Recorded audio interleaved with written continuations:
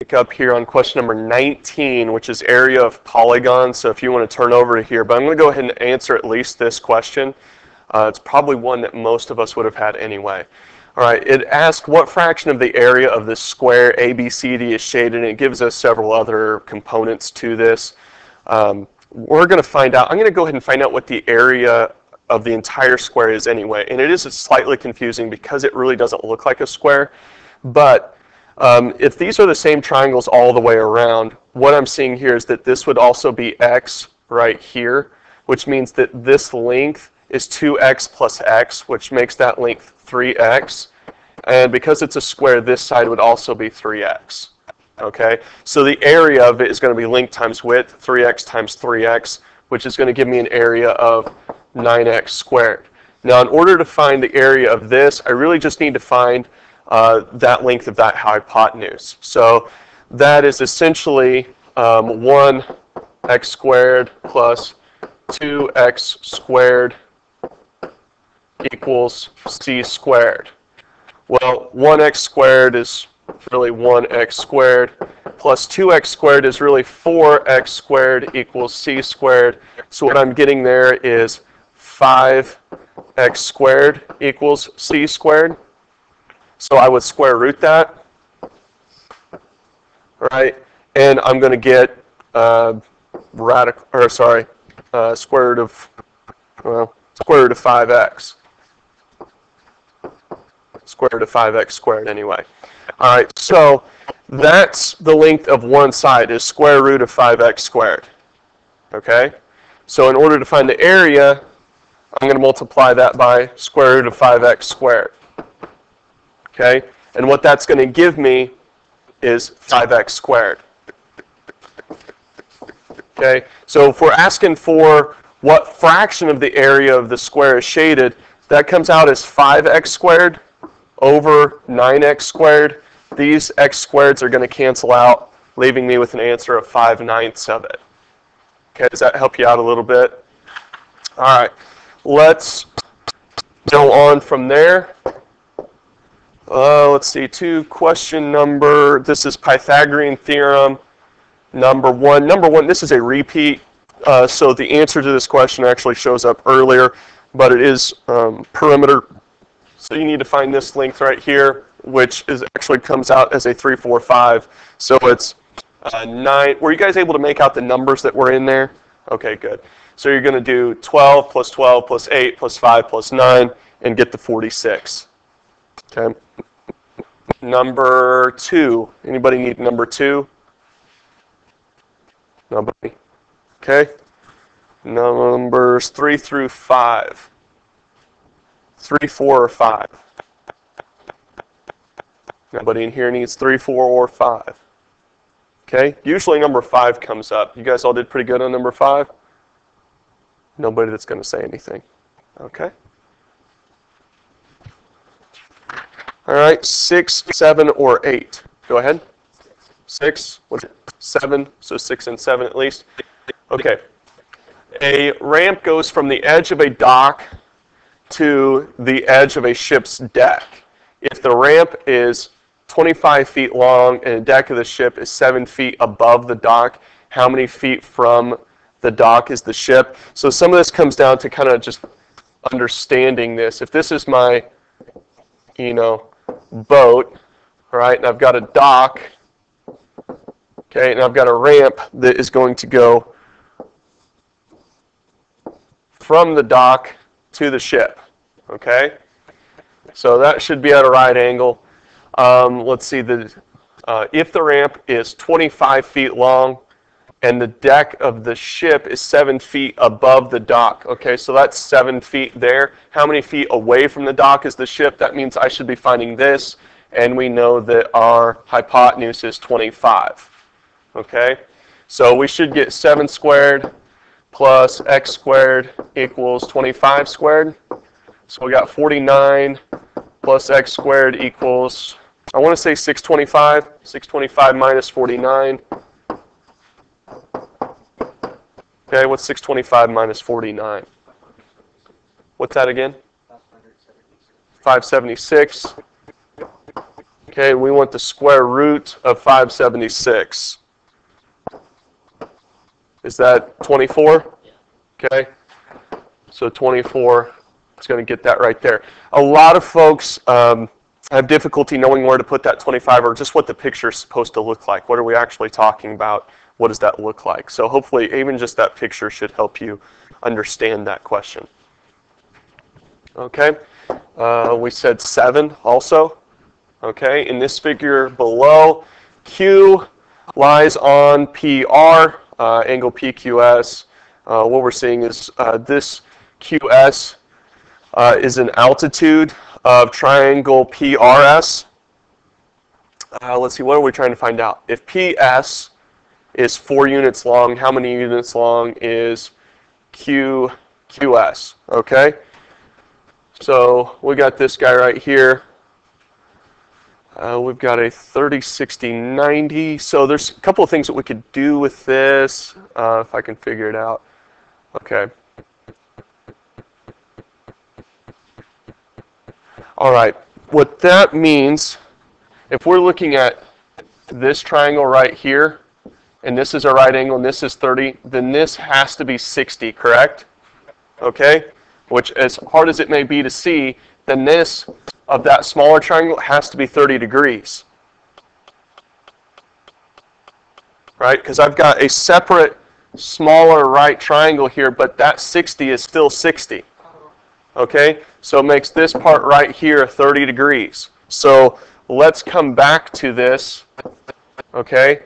If I've got, let's call this 60, 30, and they're telling me then that the hypotenuse is 4, right? And we want to know what is this length. Okay?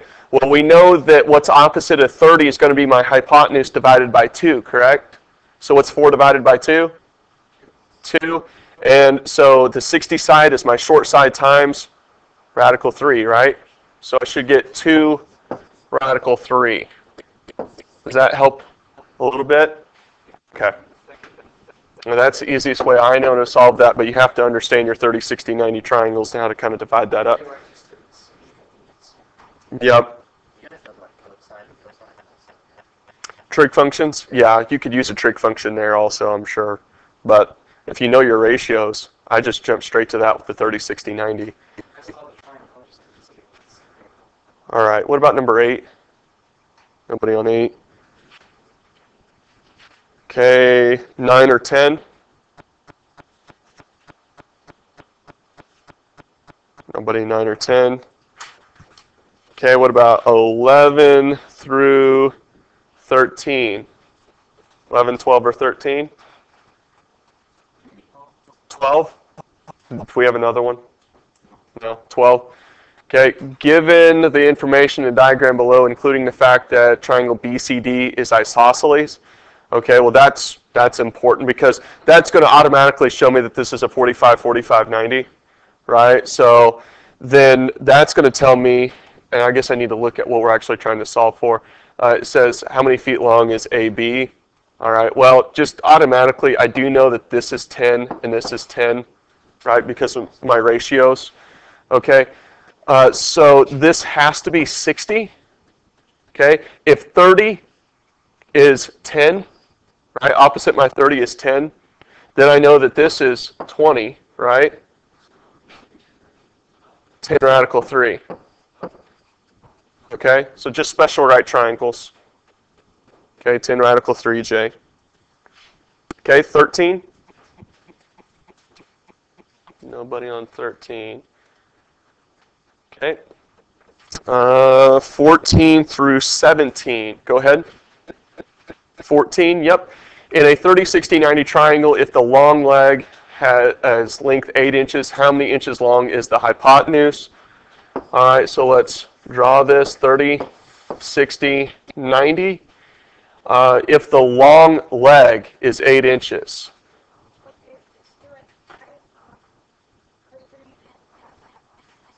Right, but since they're asking me for the hypotenuse, it can't be there, right? So we know that we're going to take 8 divided by radical 3, correct? Right, and then we're going to double that. So we could write that, but we'd probably want to go ahead and rationalize it. So I should get, what, 8 radical 3 over 3, and then double it. Right, so 8 radical 3 times 8, or sorry, times radical 3 over radical 3 is 8 radical 3 over 3. And then to get my hypotenuse, we need to double that. So we should get 16 thirds radical 3 right there. Okay? All right, what about 15 through 17? Oh, no, I don't want that. No. Go away. All right, so nobody on 15, 16, or 17. All right. What about 18 or 19? Sorry. 18 through 19. We already did 19, right? Because that was a repeat. 18. Nobody on 18. And I think our last question is number 20. Number 20. Okay. All right.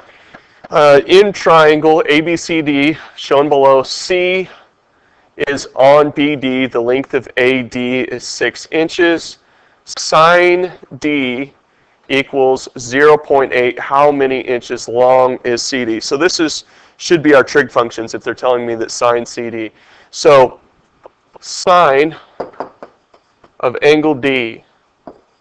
Okay, well, sine is opposite over hypotenuse, right?